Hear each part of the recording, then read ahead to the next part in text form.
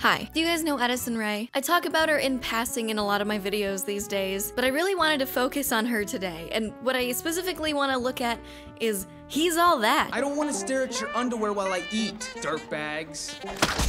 A hot Netflix original movie, so you know we got the branded seal of quality there. Humans are so interesting. And if you remember, She's All That, this is the sequel? Remake? It's a remake of She's All That. It's a remake of She's All That, and boy is it an absolute masterpiece. I enjoyed every moment of this movie, and I want you guys to experience it with me. So let's get in there, let's crack some jokes, look at product placement. And the marshmallows. I forgot about the marshmallows. Mom! And the beautiful acting of Addison Rae. How could this happen? So they didn't even bother to put Addison Rae, like, on the Netflix thumbnail or the trailer for the movie. They just completely left her out, even though she's, like, the selling point of this movie. But anyway, we're introduced to Padgett, our main character. She's kind of like the perfect little princess, and she is a makeup influencer or beauty influencer. She pays her mom's bills, helps people online, and makes cookies with almond flour because of gluten intolerance, is beautiful, popular. Gee, I hope we get to see a character flaw that she works on in this movie. So in this movie, you'll see that everything bad happens around her, and it's never her. But I don't want to spoil too much, because 3 minutes in, this was said. And a gentleman on meth with a stab wound to the neck. Yikes, what a nightmare. Yeah, it was pretty awful. They were just thrashing around, cursing at everyone, spitting on the orderlies. Man, meth really messes you up. That was a really casual reaction to meth messes you up. So as they're setting up the movie, Padgett gets picked up by her rich friends to go to school, and they talk about her insanely popular pop star boyfriend, Jordan Van Let's just hear some of his beautiful music, because they say that he's absolutely gorgeous. The guy's completely gorgeous with 500,000 followers. What does he have to be stressed out about? He's gorgeous and talented, so let's see some of that.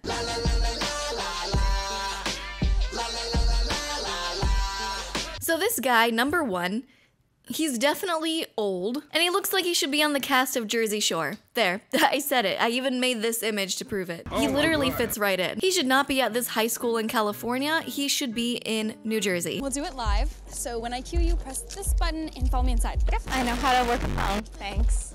And action. Okay guys, we're live here, and surprise, we're on the set of Jordan's brand new video in beautiful Hollywood, California. Canoga Park. Same thing.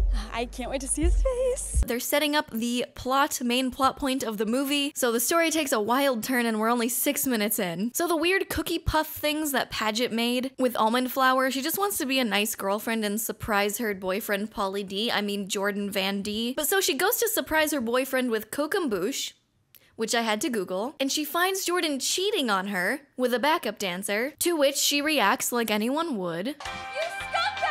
I made you kokombush! And I even made it with almond flour so you would fart during your precious meal! And says this. You don't deserve my love and you don't deserve my kokombush, you kokom douche! Which this line made me audibly laugh out loud. I knew from this moment that this movie was going to be a joyous ride. But uh-oh, she didn't know that she was still live.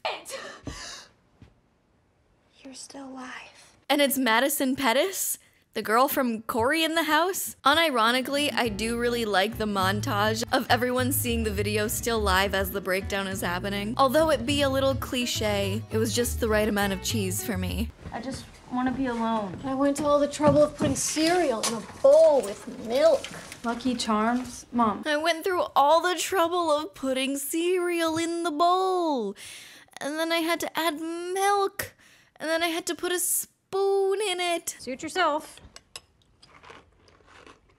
Wow. And the marshmallows. I forgot about the marshmallows. Mom. Give me a break. I've been eating Moose-Licks for 10 years. Gee, this cereal that I just love, and they didn't pay me to eat this on screen, is just so good, and I forgot about the marshmallows. Oh, how delicious, that sweet, sweet sponsor money. At least everyone got to see what an asshole Jordan is. Yeah, I guess. You guess. Who holds their phone like that? I know she was probably holding the phone normally while shooting, and the director was just like, higher.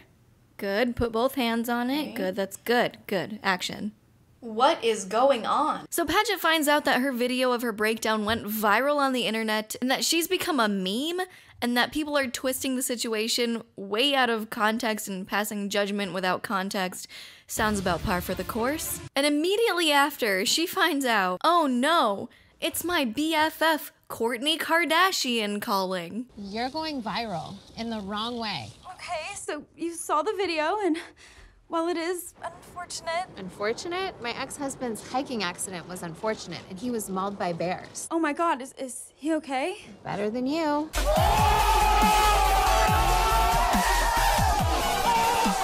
People want Padgett head to toe, not head to nose. People buy products that you recommend. And I'm still that girl. No, you're a meme. You're Bubble Girl. And mucus is just not on brand for us. But I'm sure you can get another endorsement, maybe with an antihistamine company. Sweetie, I am your biggest supporter.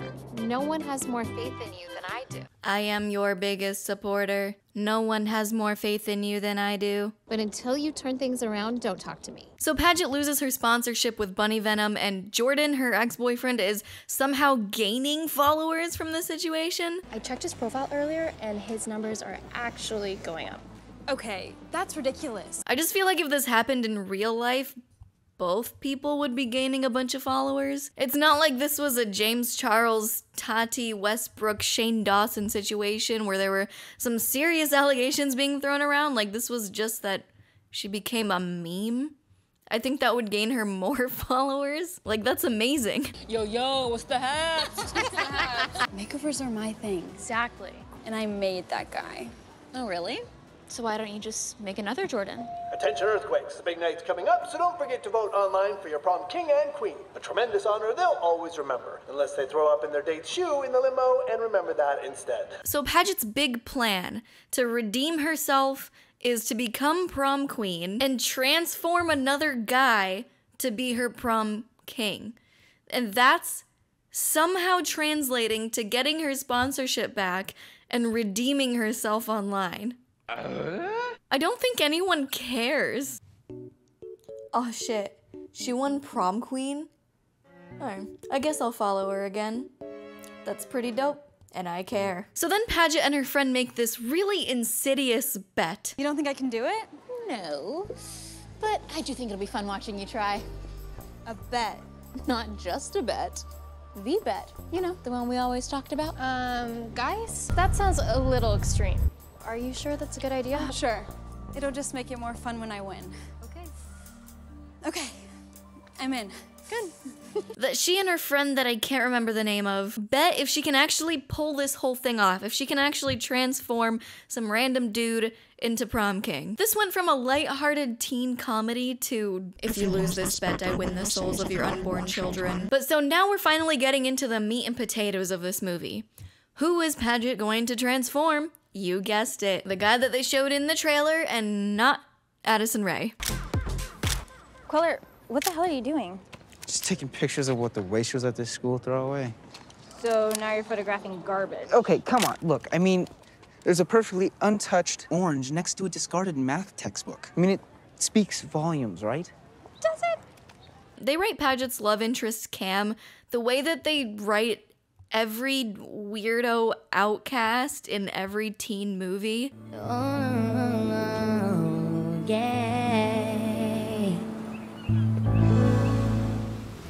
Hey, what's up, guys? My name is Cam. I listen to rock music. I listen to a bunch of weird, obscure stuff like Arctic Monkeys and Coldplay. You probably haven't heard of them before, but I really like Gorillaz. I hate that pop they play on the radio. It's like not even music. Like Hall & Oates is where it's at. Yeah, I'm like the outcast. I'm like super weird and quirky. Like you could probably tell because I wear beanies and flannels all the time. I love capturing the moment, man. Like this is art, dude. Just capturing the life of right now. Right now. I know photography is like not that popular of a hobby, but I just really like it. Like people make fun of me for liking to take pictures. Oh, and I'm a horse boy. Oh, Gilly. So Padgett now stalks and harasses Cam for him to be her friend, kind of like how extroverts adopt introverts as their friend. We don't have any choice. We just get adopted. I just want to say thank you for this morning. My butt is so sore. I could barely walk. Things got messy. Context, please? I gave her a writing lesson. I bet you did. Horse riding. And then Padgett invites Cam to this karaoke party in order to get to know him better. Because we know there's no better bonding experience than karaoke. Was this an homage to High School Musical? I have no idea. I have no idea if this was on purpose, but it certainly worked. Awesome. Okay, I'll see you guys tomorrow. Totally. That was the quickest exchange of numbers I've ever seen. But also, why aren't phones like that these days, where you can just go, boop, there you go. There's my number. Like, that's cool. Cool party. Eating free Pizza Hut is what we're doing. For some reason, there is free Pizza Hut at this party. I wonder why there is free Pizza Hut at this party. Oh yeah, we also find out that Padgett is a great singer and dancer. On top of her having a 4.0 GPA, helps her mom with the bills, and wow, she really doesn't have any character flaws. But so her ex, Jordan, walks into the pool party and kind of throws Padgett off her performance, and in the spur of the moment, Cam jumps in and saves the day in all their auto-tuned glory. And then, Jordan starts busting his ass to... And I'm pretty sure that is my cue to call for a car. And then Cam's friend really wanted a bucket of KFC before they left for some reason. Can I get some KFC to go? Yeah, sure. Awesome. Nothing makes me crave fried chicken more than a California karaoke pool party. So Padgett makes another excuse to go see Cam again. Sorry to bother you, but I think I left something in your brother's truck yesterday, and I don't have his number. Oh, yeah, no problem. No, we were just talking about you. He's standing right in front of me. Do you want to talk to him? Actually, I was hoping I could swing by now to pick it up. Yeah, sure. When do you want to come? Oh, like now. And is already at his house when she calls. Hello? Hey, can I come over? Yeah, sure. When did you... Oh my god. Sure, I guess you can come in.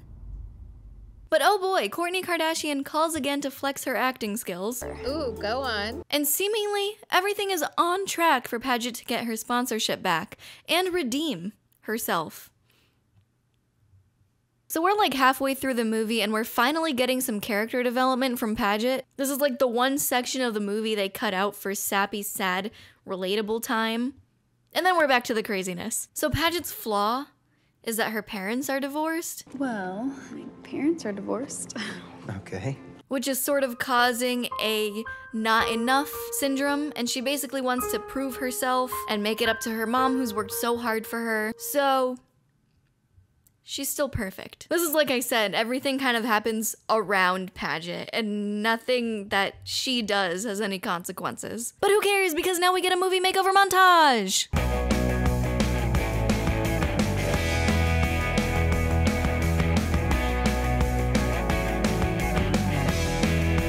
Oh my god, he's ripped. This isn't something I was expecting from his character. So the transformation is complete with Cam, and I love this very romantic Madison beer song they play during it. Please don't copyright me, YouTube, I swear I don't wanna get in trouble. Please don't copyright me, YouTube, please don't copyright. Look, he's hot now.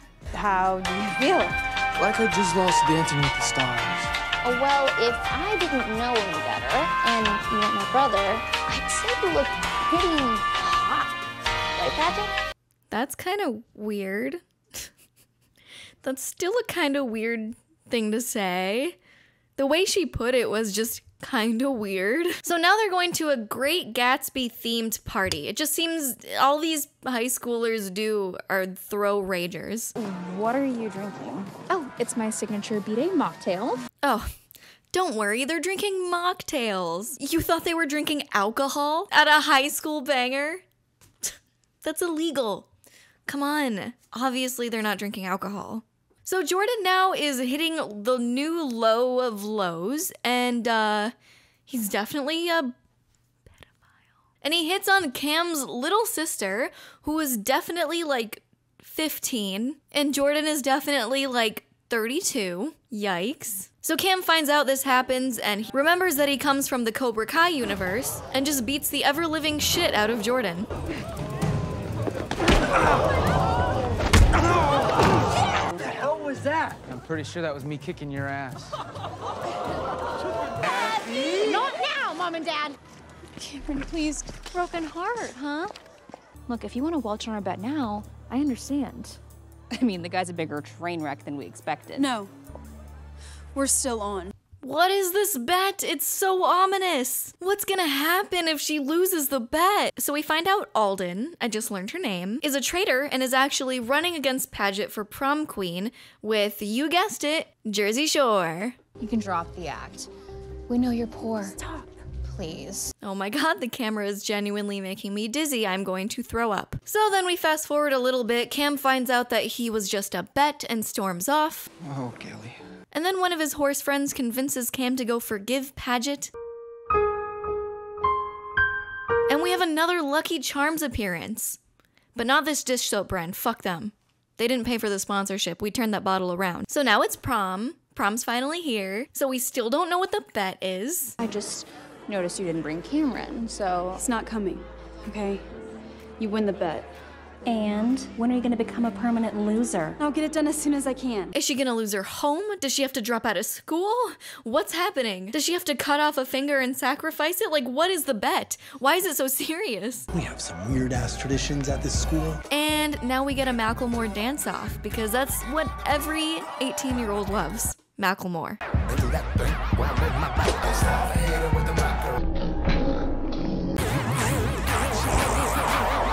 So Padgett wins prom queen and Jordan wins prom king, and she just had this slideshow ready. She just like coordinated it with the school that if she won, she had this slideshow prepared and a speech ready, of course. And she does the whole stereotypical prom speech thing where she talks about just being yourself. This is the real me. And Padgett predictably gives back the crown, and Alden comes up there thinking that she won because she's the runner-up, but she was not. You actually came in fourth. No, I demand a recount. There's no need. You actually lost by a lot. Please leave the stage. Thank you. And I love this one person just going, burn. So now the movie ends with Cam and Padgett making up and riding their horses off into the Portuguese sunset. But man, this movie had everything. It had teen love karaoke singing, bad dance-offs, petty teen conflict, prom, misunderstood teens, sexual assault, betrayal, love, comedy, and Doritos, and guys that love horses. Now, I unironically enjoyed this movie. There, I'll come out and say it. Was the acting great? Not really. She's a nurse. Was there a lot of product placement in the movie? Can we get a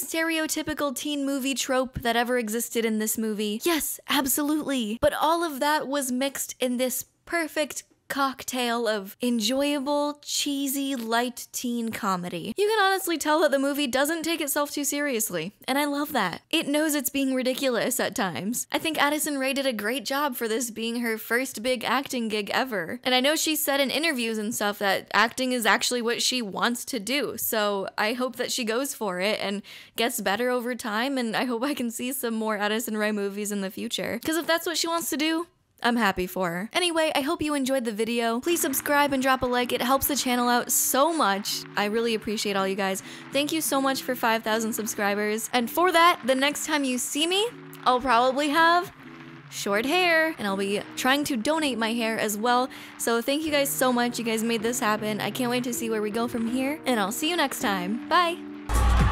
That's really short. That is really short. Oh man. Okay, I can do this. This is a lot of hair, guys.